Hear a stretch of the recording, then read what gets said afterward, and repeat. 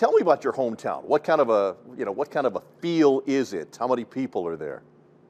I think it's around like 3,000 or something. It's a small city. Small city. Yeah. So Everybody knows everybody. yeah, exactly.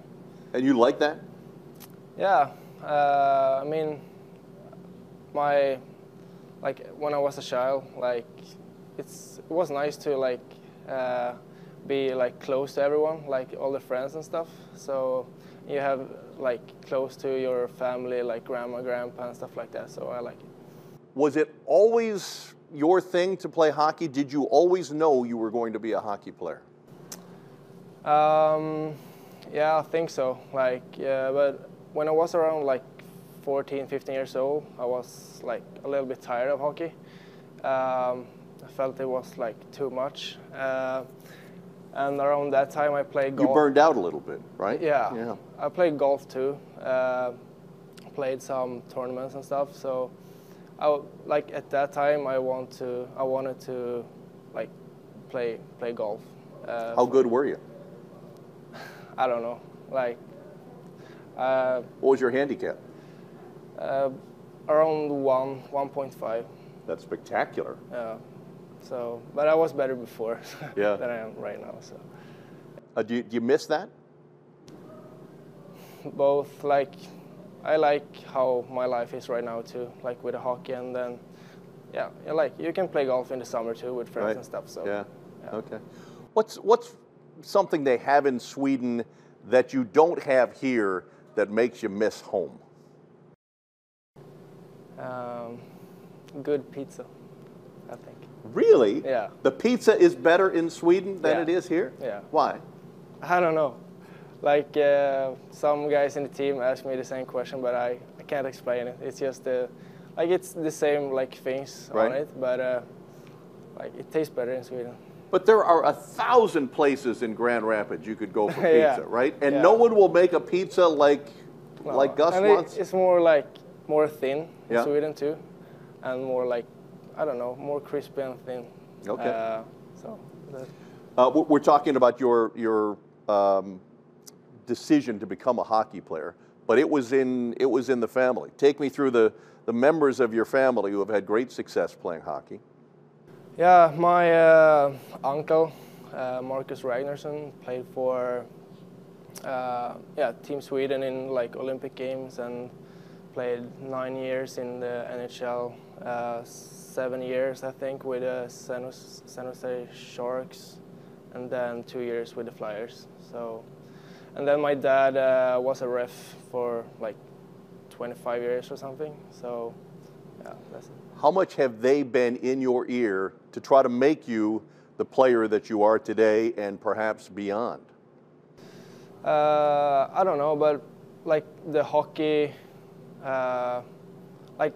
felt like I grew up with hockey, and remember when I was a kid and we flew from Sweden to USA to visit when Marcus was playing in San Jose and Philadelphia there. So it's been a lot of hockey when I grew up. So yeah, so I think. Yeah. Most young players, I think, are attracted to end-to-end rushes and being a forward or a winger or a centerman. Fewer want to play on the blue line, become defensemen. What led you to become a defenseman? I don't know, really. I think a little bit, of course, because of Marcus, my uncle there. And then when I was a kid, from 9 to 13 or something, my coach always played me as a D, and yeah, and that's I've been playing D since that kind of day. So. And is patience a part of your personality that leads you to be an especially good defenseman? I don't know, really. But you can see the ice, right? You love that part of the game, right? The anticipation of being a defenseman. Yeah, of course. I feel that the hockey in Sweden is a little bit different than here too. You have to be more patient in Sweden, I think. It's more like keep the possession of the puck and not play it like here you just rim it around and like glass out and stuff. So I think you have to be more like patient with the puck at home. Yeah. And the bigger ice obviously affects some of that. What kind of an adjustment has that been for you? I think it's been pretty good. I feel like better and better. Sometimes it's been tough. Like it's all about to not make mistakes. I think here, like in Sweden, if you don't have anything when you carry the puck up, you just turn back and then play DD. Here, it's if you don't have anything, you just like rim it around or like play glass out, like I said before. So it's kind of different. It's your third year with the organization. You're first in Grand Rapids. Take me through each of the years and how each year has been, special in your own mind in terms of growth. Yeah, my first year when I got drafted there, I played in the second division in Sweden. I had my uncle as a D coach there. I got drafted by Detroit. Then after that year, I signed with Frölunda in SHL, the top league in Sweden there. And it was a really good year last year. We won both the CHL, it's like European tournament, Sure. and then the Swedish League too. So it was a fun year and I learned a lot and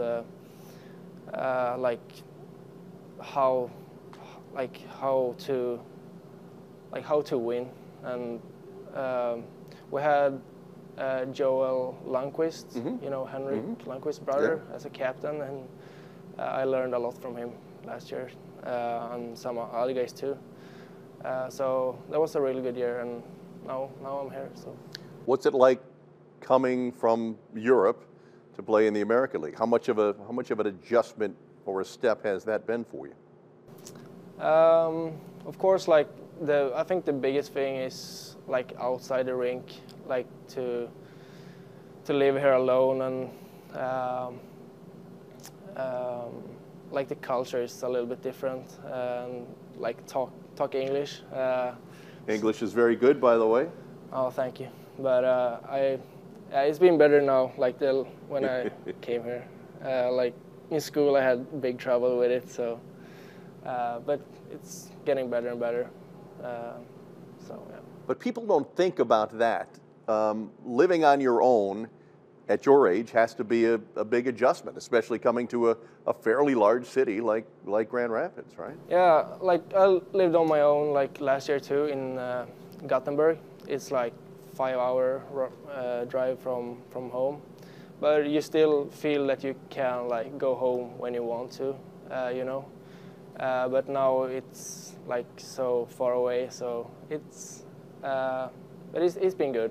I can't complain about that. But what specific things about your game are you trying to work on, or you're being told to work on to take the big next step to the National Hockey League? I think the biggest part is that I have to work on is my skating. Like be faster and be more like mobile on the blue line and like move with the puck on the blue line. I think that's the biggest part.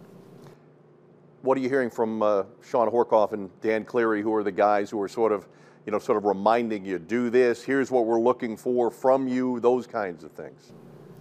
Like usually I talk to, of course, Horkoff and then Kronwall too. So it's been good. It's always like they send us some clips and stuff from games and from game situations. And then, of course, like the workout in the gym, and we have like some skating coaches coming in like once, like for a few days every month. So, yeah, keep working on that stuff. It's got to be cool to have Nick Kronwall sort of putting his arm around you here, right? Yeah, of course. What did you know about him before he began working with you? Of course, he's a legend in Sweden, like Lindstrom and the other guys too. And you always, when you were like, when I was a child and watching like the World Championship and stuff, and you saw like his big hits and stuff, you always watch it on like YouTube and stuff. So it's cool to have him here. Have you told him that? Does he know that you were a fan of his when you were a kid? Oh, and does that make him feel old if you tell him that? Yeah, maybe so. But no, I haven't told him. But I think he knows that. All right. Yeah. What's life like here in Grand Rapids? What do you do when you're done practicing, or you don't have a game, or you have an off day here? Not much. Just hanging out with teammates. Live next to Joe Hickett's. Hang out with like teammates and watching sports on TV and stuff. I actually like the American football now. Like when I came here like 4 months ago, that was the worst sport I knew, and now it's like one of my favorites. Who's your team? Who are you rooting for? Who have you been rooting I don't really for? have a favorite team, but I like to watch like some players like Lamar Jackson. He's really good. Yeah. Yeah. And with the championship games on Sunday and the Super Bowl, is there a part of you that thinks, all right, I'm going to be at a party somewhere watching these games, or this means something to me now? I don't know. Maybe usually we go to like a sport bar or something, or watch it at home. So let's see. Okay. Obviously, with your name Lindstrom, you're forever going to be tied to Lindstrom. How many times are you asked the question about whether you're related to him? Too many. No, I think some people know that it's like two different names, but like it feels like 50% of the people don't know that it's different names. So I've had a few questions about that. How big is Nick Lindstrom back home? One of our biggest like hockey players ever. They, like I said before, when you were like a child and watching the hockey on TV, and I remember 2006, I think, the Olympic Games, when he scored a game winner against Finland in the final there. That's a big memory I have of him. Have you met him? Do you know him? No, never. Will you be nervous when you meet him? Yeah, I think so. Yeah. I was nervous when I met Cromwell too, first time. Playing with Mo, you guys are playing the same position, connected. I mean, how much are you sort of pushing each other to take the next step? Of course, we compete hard like every day, every practice, and it's a lot of fun to play with Mo too. He's a good guy, and I sitting next to him in the locker room too. Sometimes it's like he talks so much, so sometimes it's too much, so I have to tell him to be quiet, but it's fun too. Yeah, he's a good guy.